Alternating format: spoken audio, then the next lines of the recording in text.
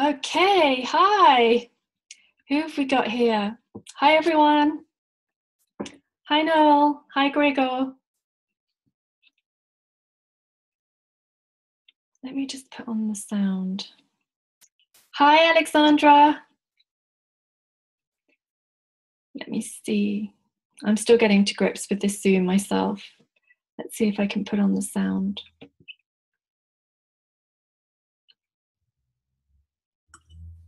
Okay, mute. Okay, so where are you all from? I'm dying to hear. Great. Oh, cool. And I think Alexandra's from San Francisco too. Cool.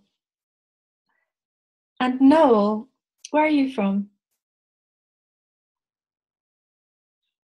Well, maybe has he got chat on?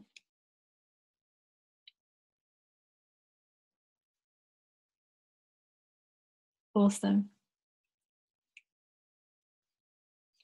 Okay, so welcome and thanks for coming today. I'm so excited that you could join me again. Oh, hi. Oh, you're welcome. We want to get you hired. Okay, right. So it looks like we have everyone here, which is great. So the first thing I'm going to do is introduce myself. In fact, were you here yesterday for the introduction? I think all of you were, or maybe not. What I'll do is I'm going to share my screen with you, and then I'll run through the introduction, and then we'll dive into the workshop. Okay. Today's theme is LinkedIn, so I'm going to show you how to become a LinkedIn All-Star. Okay. Right. I'm going to kick this one off. Let me just share my screen with you.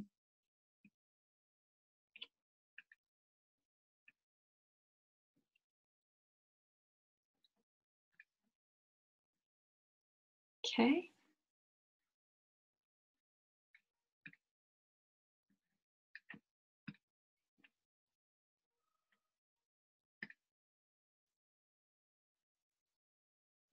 Okay, so welcome again to the Powerful UX Portfolio free workshop for ambitious creatives who want to transition to user experience design and get the jobs everyone wants, but aren't quite sure how to ask for. Okay, so what the program that I'm going to share with you, part of it, which is day 2 workshop today, is really a whole system to show you how you can go from no job offers in user experience to hired within 26 days. Now, I know this is possible because I've been trialing it with my beta students, and the first one to get a job was Ben, and he got hired within 26 days, and he transitioned from from user interface design. He'd done about 18 months in user experience training. Hi, Ronnie, how's it going? Awesome, nice one. Okay, so this program's for you, really, even if you've taken an expensive online course and it hasn't worked out for you yet, even if you've got a portfolio with maybe no achievements displayed in it yet, but you've got work that you've done within a design field and you've got commercial experience. This program's also for you if you've applied endlessly via online application forms and you haven't heard anything back. This program's also for you even if you think user experience employers only hire PhDs and UX masters, and if you're not a UX master yet or any master just yet. Okay. So who am I and what keeps me going? So my name's Louise Campbell and I'm a user experience designer, and I specialize in working with e-commerce companies, including some of the ones on this page here. I've worked at Net-a-Porter, Mr. Porter, The Body Shop, Greyhound, and also Bloomberg and Springer Nature and some other companies there too. So what really keeps me going? Let me just dive into what this looks like from the top. So many of you ask me, I really want to get experience from the top. I want to know what it looks like at the top as far as working in a user experience design team. So I'm going to give you a little overview of the kind of metrics that you might be looking at when you go and work for some of these bigger companies. So Net-a-Porter, for example, has around 6 million readers a month. That's just for its online magazines. It also has around 85 million page views a month. It has a highly engaged audience. The average age of the customer is, I guess, around 38. And then they also have the average household income. They've also got a huge social media following, and they've also got an average spend on fashion of around 22,000 a year. So this gives you the idea of the kind of volumes of customers that you'll be dealing with, and also the metrics are very important. So when you work in user experience design, the metrics are the most important thing, apart from the customers, obviously, but these are the kind of metrics that you'll be tracking. So this is what it looks like from the top, and this is why I wanted to share it with you today. Okay, so what does, for example, Greyhound, I've also worked with them on designing the checkout purchase path. Their transactions are around nearly 1 billion a year. And also, oh, hi there. Hi. Okay, and they carry around 18 million passengers a year. So these are kind of transactions you'll be looking at when you go in and work for a big company, especially in e-commerce. Okay, so what else keeps me going? So I've been running the beta program now for 8 weeks, and honestly, the students in my program are amazing, and they're really keeping me on my toes and keeping me going. So we have Ben here, who got hired within 26 days. He was struggling. He'd actually got interviews, but he was actually struggling to get through the interview stage. So what we helped him do on the program, what I helped him do, was really deliver a very structured portfolio and show him how to engage with hiring managers, and then also get through the interview stage. I've also helped Max, graphic designer, get interviews and also get local contracts. And Kerry, she was an office manager, but she'd been studying user experience research on the side for the last 18 months. So she knew her stuff, but she was struggling to get interviews. So what I've helped Kerry do is position herself to be in a strong position to get hired.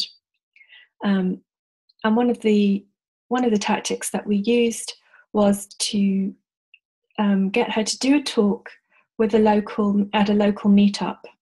Now, this is a great way to get known in your circle. And it doesn't matter if you're just starting out, because what you'll find is the user experience community is extremely welcoming. And if you've got something that you want to share with them, then getting a spot at a local open mic night to discuss something you're working on is a really great way to get known and also pick up potential job opportunities and be the first to know about them. So that's the way Kerry got 3 interviews lined up with local companies. Chris, he's a user experience designer. He was a front-end web developer initially, and he took advantage of my free material, and within 1 month he got an offer with a charity in London, and he is extremely happy working with his charity.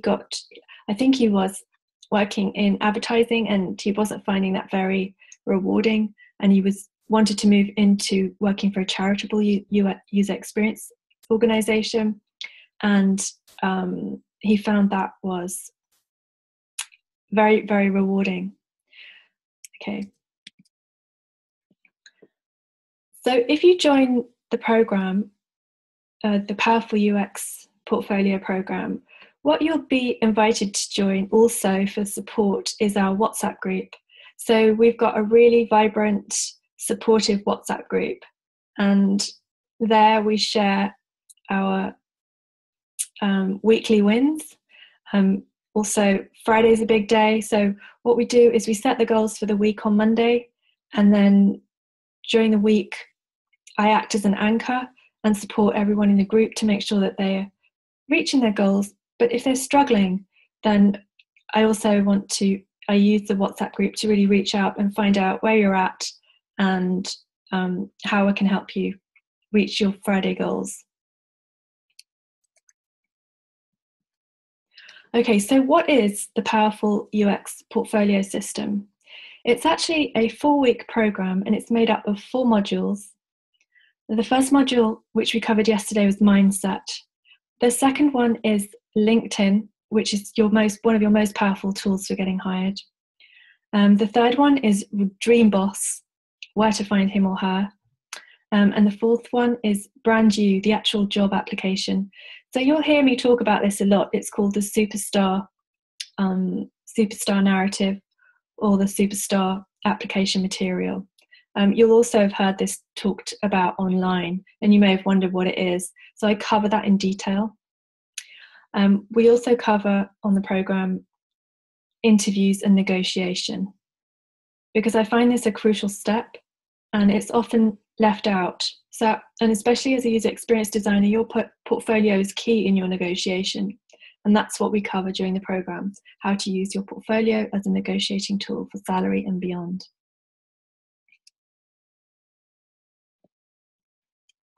Okay, so what else keeps me going? My daughters. So there's Kira and there's Franzi. I do have a long-suffering husband, but we won't talk about him right now. Okay, so the big picture. Your portfolio is just one step of the hiring process. So we cover the other steps to increase your chances of getting a job offer.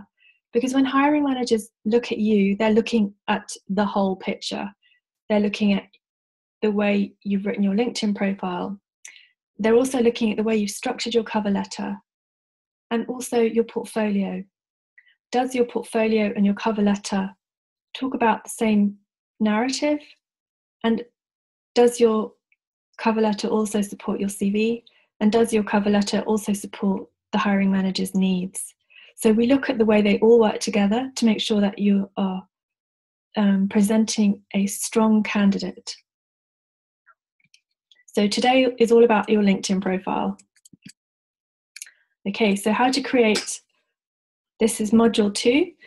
You'll see 66K user experience design job on here. That was the beta program name. It's actually called Powerful UX Portfolio. So if you see that, just ignore it for now. Okay, so create a LinkedIn All-Star profile. I'm just going to switch screens now. Okay, so similar to yesterday, what I'd like to do is run through this. I'm just going to run through the slides very quickly. We probably won't cover the whole module. So what I'd like to do is just run through the basics, and then please feel free to ask any questions in chat. I'm really excited to answer all your questions, okay? Oh yes, and then I've got something really exciting at the end, and that is one script which you can use now to actually reach out to hiring managers and start to build a conversation with them, because I think that's very important. Just a general script that you can write to them, that you can send either on LinkedIn Mail or LinkedIn, something which will start a conversation, because it's all about starting conversations. Okay?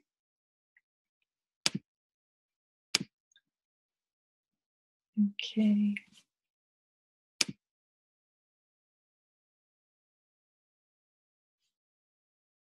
It's just loading. Okay, so this is module 2. Create a LinkedIn All-Star profile.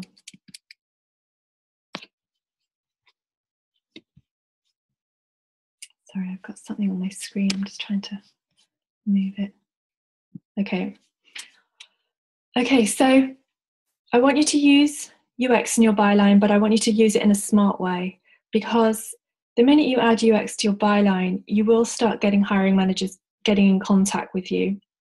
But I want you to make sure that it's, so for example, Ronnie here, he did it a great way. He put something like user interface designer with a passion for UX, which is brilliant, because he's not saying, hey, I'm 100% qualified UX designer, but I have got a passion for this subject, and I'm and extremely interested, and that will get you noticed. And if you're also networking really extensively while you're looking for UX work, then you will catch hiring managers' attention, whether you're on LinkedIn with a byline which says UX or not. So not only do you have to be on LinkedIn, but you should be networking within your local UX communities as well. So here are some interesting ways that people have done that. So you can see here, Carmen Talahoy has put developing UX designer in her byline. That's quite clever. That's a nice way of putting it. You've also got, here we have a mixture. So we've got UX, web designer and front-end developer. That's definitely quite a mix. I can't really see where her focus is, but you can, that's fine. That's not for me to kind of judge. We've got, what else have we got here? Freelance UX UI, obviously that's an extremely popular byline. But perhaps if you're starting out in UX or either user research, so Alexandra, I know you are, perhaps you could put something like associate user experience researcher. And that, because I know you come from a PhD background and you know you've got a lot of experience on the research side and you want to move into user experience. So perhaps if you haven't done that already, that might be a good way to start stimulating some hiring manager inquiries, and also start building a conversation with local companies about their researcher needs. Okay. Let's have a look at some of the others. Okay, UX, CX, service design, freelance. Okay. Again, I think the reason why Goldman has included all those particular abbreviations in his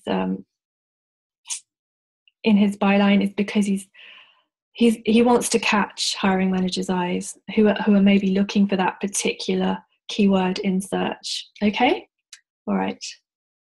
I'm going to move on to the next slide.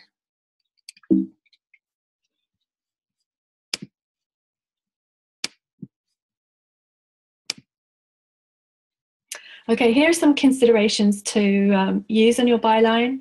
Obviously, your name, and then perhaps you've got your actual title that you want to be hired for. So, Associate User Experience Researcher. And then you might want to put in something around the company that you work for. So perhaps you specialize in surgical tooling or something like that. So here are some examples that you can use.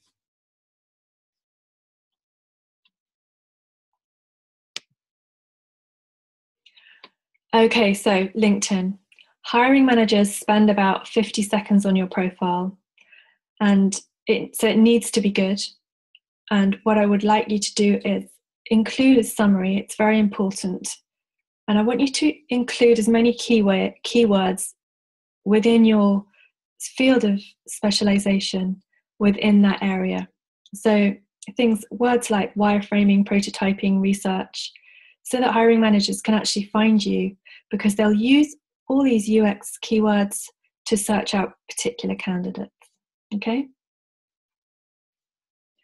But I want you to do what feels comfortable. So I don't want you to put anything in there which you can't do.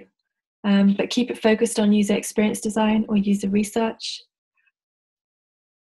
and any user interface design related skills as well. I want you to really think about your summary, because it's there to highlight your strengths. So if you've worked on huge multi-million-pound projects, I want you to put them in there, because there's one thing I'm going to talk about further on, and that's about A players. So you'll hear me talk about this phrase quite a lot, and we'll talk about that a bit further on in this presentation. But you want to be singing your strengths, focusing on your strengths, and focusing on the wins that you've brought to companies.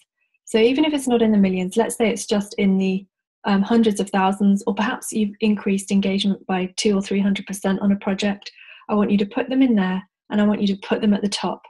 So I want you to lead with your results at every stage of the hiring process, and especially on your LinkedIn summary. I also want you to remove the words I, okay, and me and my. You're going to be working with teams in the future, and it's all about we and together and us.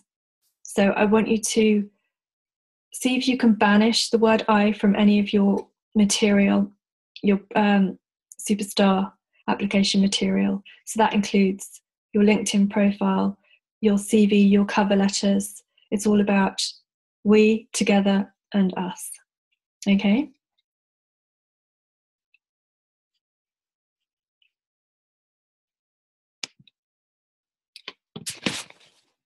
Okay.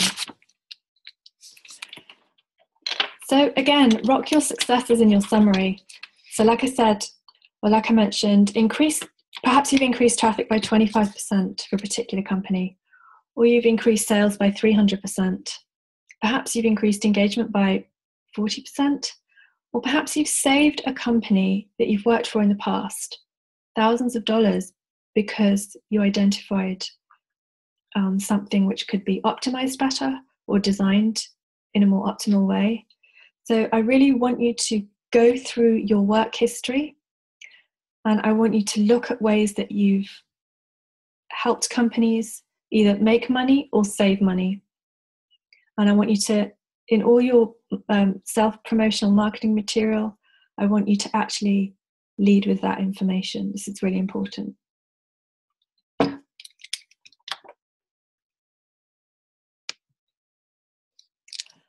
Okay, so building a cohesive narrative about who you are is probably one of the most important things you can do when you're looking for work. So, like I said, my name's Louise, and I specialize in e-commerce applications. And when I talk to hiring managers, I have a whole narrative around how I've helped companies and the successes that I've helped them achieve. So I want you to look at building a narrative around your particular expertise, and it could be in digital publishing, or it could be in e-commerce, or it could be from user researching in a particular field. I want you to really focus on your strengths. Okay, so another thing about your LinkedIn profile is that your work history needs to flow nicely from one job to the next. If it looks a bit eclectic, you need to look at clever ways to streamline that narrative. And it needs to act in your favor as well, because I've noticed many people have, in one project, they might have been a project manager working on a boat, and then in the next title they are an office manager, and then in the next title they're a user researcher. So you need to be taken seriously, and your career needs to show some progression. So if you can streamline that narrative in your favor towards design or product management, UX design or product management related career, then you will be winning with hiring managers. They will take you seriously, and also team leads.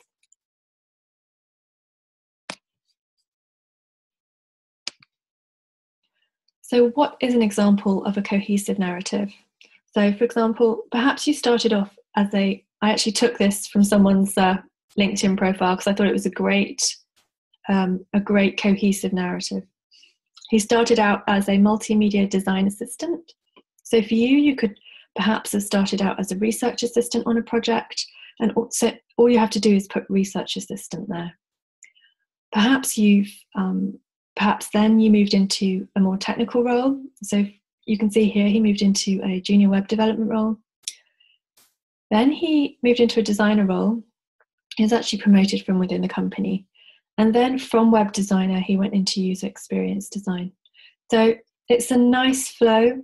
There are no gaps. You can see how he's also been promoted from within companies, and that's quite important. I also want to talk to you about that.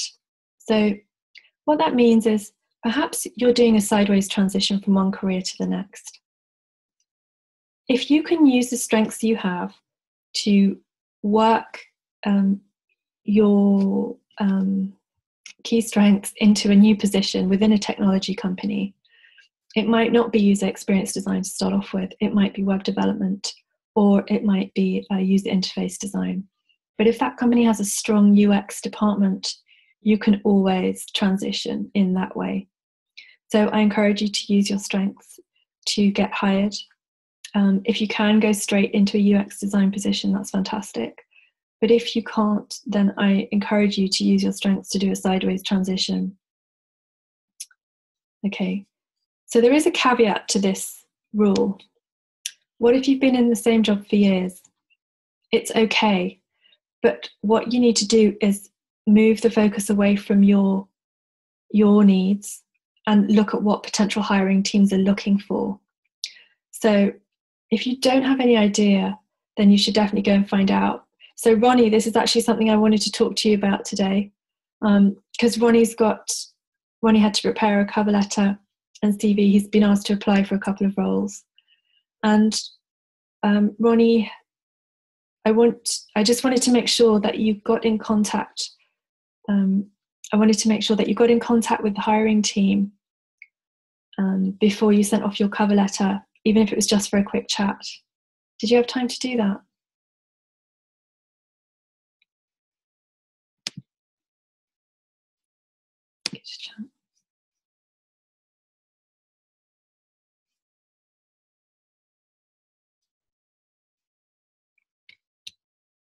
Because sometimes companies. All right, okay. Have you had a chance to prepare your cover letters?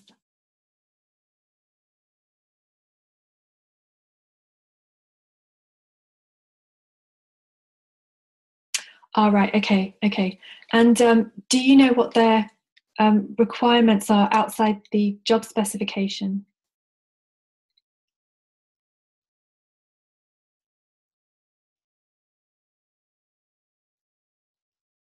Yes. Awesome. Okay. Because you're going to use that in your cover letter. You're going to use that extra ammunition about what they're looking for. All right. Okay, cool. Glad we got that out of the way. Right. Okay. So that's right. You need to use your loyalty if you've been with the same company as a big asset to the company you're going into, because loyalty counts for a lot. And I want you to look at ways that you can really build that into your narrative. You're loyal, you're hardworking, and you're there to match their needs. Okay? Oh, sorry. Oh no, my chat box has got stuck in front of. Oh well, let's see if this arrow button works. No. Sorry about this.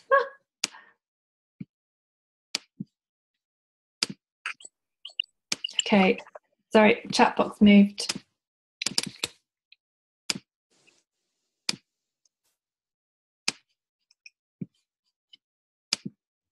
Right, next screen. All right, so this is my Bible, okay? It's called The Who, or it's called Who, Solve Your Number One Hiring Problem. It's like the A-list company hiring Bible, and it's by Jeff Smart or something. It's just called Who. Anyway, it basically outlines the A-player hiring process. So if you want to go and work at Google and Facebook and Uber, these A-list companies, then you have to read this book, because this is basically, it gives you all the tips, it gives you all the insider information, how to present yourself, how to get hired at these big companies. So it shows you how they actually qualify candidates, and it's an amazing insight, and you have to read it. It's very testosterone driven, I have to say, but I think it's good to know these rules. I think you need to understand them. So this book actually presents it brilliantly. And I mean, I came away from it feeling slightly inadequate, but I think it's good to know these rules, and it's good to know that they exist, because hiring obviously is a game, and you need to know the rules, and you will learn the rules if you read this book. So I'm recommending you get this and you have a read. Okay. He's also got a YouTube channel as well, this guy. And he's extremely smart, and it's a great read. Okay, so the next thing we're going to cover is, I'm going to just skip through this. It's called the job discovery part, and it's how to conduct deep research on each job that you're going for. Because I want you to understand the job that you're going for before you apply. And the way to do that really is to do some research around the best technology companies to work for, because you don't want to work for just anyone. And I also realized that, you know, applying to Googles and Facebooks when you're starting out is perhaps is going to be tough, because you have to get your hiring experience, your interview experience with maybe companies, what I call B and C list companies, first of all. So I want you to go and find out, do some research, who are the best companies to work for in your area. You can do a quick search on LinkedIn for that, sorry, on Google for that. Okay, somebody's got their mic on. Let me just, okay. All right, so I want you to create a dream list, all right? And I want you to split that into 3. I want you to list out your A list companies, your B list, and your C list. And this is really important, and I want you to start doing this now. And the reason I want you to do this is because companies are split into 3 different areas for a reason. And that's usually by how difficult they are to get into. The A-list companies are obviously the most popular ones because career progression and usually their offices are amazing. And you'll also work with the best and learn a great deal. B-list companies are really great to develop your skills up at on the way. And C-list companies are also great to try out your interview skills on, and also to see what works for you with an interview environment and not. And you also don't risk losing face in front of C-list companies as you would risk losing face, let's say, if you went to a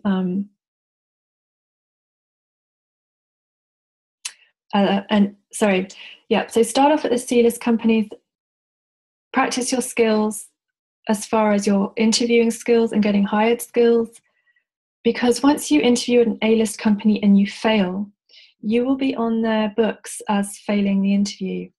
Now, the other thing that I want to run past all of you today is that you are in control of the hiring process. I know it sounds like other companies are, but actually you are. And if you didn't get hired by an A, B, or C list company, it was something that you did along the way which didn't get you hired. Okay, so what this discovery process does, or this job discovery process does, is it really allows you to see where you might be going wrong within the hiring process. And I'm going to teach you the hiring process the whole way along, but what you want to do is really practice your skills when you're starting out in the C-list companies and slowly work your way up to A-list. If you start working in C-list companies now, you could be working for A-list within 2 years. That's quite possible.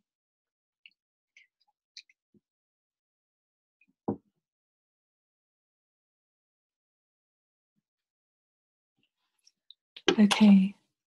All right, so I've got 5 more minutes and then we'll zoom on to questions. Okay, so if you possibly can, when you're starting out, I would avoid going to work for startups. And that's because you want to work with the best teams, and they're not necessarily at startups. Also, if you're just starting out in your career, a startup's the absolute worst place for you right now. But saying that, I know lots of startups want researchers to go and work for them. So if you are a associate researcher and a startup asks you to go and do some research for them, go ahead. It's the best place to start. You can also build up your portfolio and build up your skills, and you can also develop a great reputation among startups for stopping them making some horrendous mistakes. So I would only go and work for a startup, perhaps on a contractual basis, if I was a researcher and I was looking to find companies to work with. But otherwise, apart from that, I would try and avoid them, because you want to hone your skills as a user experience designer. And really that comes with working with other user experience designer within a team framework of, let's say, developers, user interface designers, etc. Okay. This is a great article. So one of my design heroes is Mike Monteiro, and he wrote this fantastic article. He's got a great blog. It's called Dear Design Student, and the article is 8 reasons to turn down that startup job. And he's very funny and very dry, and I think you'll like him a lot. So you should definitely take a read of that article, and try and avoid startups if you can. All right, I'm going to do one more slide, and then I'm going to hand it over to you to Zoom group chat. Okay, so one more slide. There are, let me see, 2 different types of companies that you would want to go and work for. One is client side, so they're like Google, Zalando, Facebook, ASOS. These are big client side companies with many internal UX products to work on, but you'll be working for one company.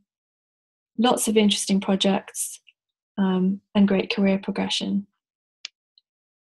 The flip side of that is agency side UX, which is a design agency. Perhaps they have many clients and a high variety of different UX jobs to work on.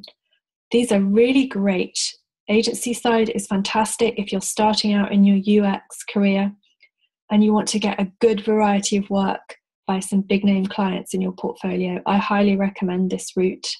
You'll find many service user experience design agencies, and I think, so again, agency side, many clients, good place to focus on finding work when you're starting out in UX. I highly recommend it. There's a website called Awards, and I would definitely go bookmark this website. They cover the best agencies in London. I think these ones are in London, but you can also find them, I think they've got a New York section if you just type in top UX design agencies. Okay. Right, okay, so I'm just gonna round up or escape from this screen, go back into this screen, and then, right, okay, so I want to hand it over to you guys. Do you have any questions for me? If you want to leave your questions in group chat, I'm more than happy to answer them. And while you're doing that, I'm going to just open up a special offer, which I know some of you know about. But it's really, this week is what I call my launch week. And I'm launching, on Monday, I launch Powerful UX Portfolio, the 4-week, 5-module program. And I've got 16 places left. So this was from yesterday. I sold 4 places yesterday, and I know these are going to be gone by the end of the week. So the sooner you get in there, the better, hopefully. The actual final price was $597, but for everybody that attended the workshop, I'm doing a special offer price for you of $279. Okay, so be quick and do make sure that you take advantage of that. Right, let me see, I've got some questions coming in. Okay. Were you saying, oh, sorry, Alexandra, how do you get around the problem of needing visual portfolio pieces as a researcher? Seems that everyone wants to see nice UI. Okay, so Kerry, who was on our program, well, she still is on our program, she built a research piece for her portfolio, and it didn't have anything to do with UI. So it was, I can put you in touch with her actually, and she can share her portfolio with you, all right? Because she actually did a work project. She was working at a very busy medical specialist office in New York. She was managing a big office with lots of medical equipment, and they needed some new tracking procedures. And basically what she did is she built a case study, and she did a ton of research around how to improve the flow of equipment in and out of the office and around New York. And she then she researched, she followed, the user-centered design process as far as research goes. And she built just one case study based on that. She did build a clickable prototype, but it was just a basic UI. It was no fancy design. And she presented that at the New York Researchers Meetup. And she got inquiries to apply for associate researcher's role just by putting one case study in her portfolio and presenting to a group of researchers at a meetup. Not just any researchers, it's the New York Researchers Meetup, which has an amazing audience. So I suggest that perhaps you could put a research project together that you've done. I'll put you in touch with Carrie, and perhaps she could help you create something which you could then present in San Francisco. I'm going to let you into a little tip as well. At the beginning and the end of the presentation that she did, she said that she was a research student looking for work opportunities in New York. And she left her number and her email address, and people got in contact with her. So make sure, if you're presenting in public, always to leave your details on the slide at the beginning and the slide at the end, so that people can get in touch with you. And if you're looking for work, I honestly believe people want to help you. If you let people know what you want as well, that's very important. So let them know what you're looking for, and people will go out of their way to help you if they like you. Okay? All right. So Gregor asks, were you saying earlier that one should put one's own name in the LinkedIn byline? Oh, no, okay. No, I didn't mean that. Sorry, it looks a bit awkward. I'm going to change that. Basically, you put your name where it should go, and then you put your job title in the byline. Sorry about that. It was a bit confusing. I'm going to change that. Okay, next one. Ionis Ferris question. If you have several UX projects, is it better to have small descriptions, large descriptions? Okay, so you need one long form portfolio piece with the whole project, okay? So I want you to include everything. So that means pictures of the team you worked with, all the research that you did, perhaps all the scamps that were drawn, include any interaction design, include the success using the STAR framework. I've actually got a link to the STAR framework somewhere. Actually, if you head over, so I've got a private Facebook group called Portfolio Rockstars. Come and join me over there, and I'll send you a link to the STAR framework, which will help you lay out your case study in your portfolio. But you should have one long form piece, and then you should have some shorter PDF that you send out to prospective clients, and that should just be a summary of the results from the project. So you need one long form one, and then one short form one to send out to prospective clients. Some prospective clients won't accept PDFs. They just want to see your your portfolio. So have your shortened version or your summary of a particular case study ready or downloadable somewhere from on your website, but always make sure that the long form one is there for everyone or for hiring managers to see. If you need to password protect it, then do so. Okay. All right, excellent. You've also asked maybe just selecting some of the projects and analysing them. So Ben, who got hired within 26 days, had one long form case study, but it was very specific, very detailed, and that's all he needed. But he did some other really cool things on his site as well, which you will learn if you join the program. These are like tips and secrets, what I call, they are triggers to help hiring managers perhaps perceive you more successful than you are, but just to give them an idea that you understand the hiring process. Okay, so let's take a look. Do we have any more questions? See how much time we've got left. All right, so we're nearly up, but if anyone's got any more questions, we've got a couple of minutes left. All right, thanks, Gregor. Okay, so as far as I can see, I think that's everything. So I just want to say thank you for joining me again today. This replay will be available again for 24 hours. I'm going to ping you a link to it tonight if you want to watch it. It'll also be in the Portfolio Rockstars Facebook group. I'm just going to escape from this 1 second and ping you the link if you don't already have it to the sales page. So if you want to take advantage of this, then please do.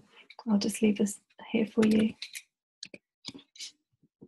And hopefully I will see you tomorrow. And tomorrow we're going to be covering,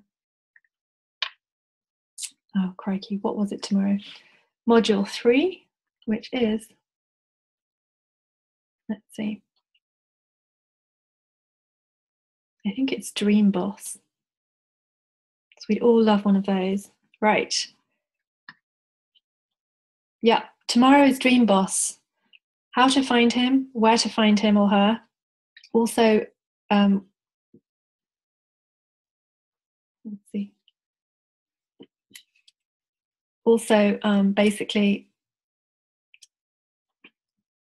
how to close the void between what they want and also what you have in your portfolio. We'll also be covering mind reading, how to read your boss's mind or potential boss's mind and prepare your superstar narrative to go with that. So I really hope you can join me tomorrow. And thanks for being here tonight. And thanks again for your interest and all your questions.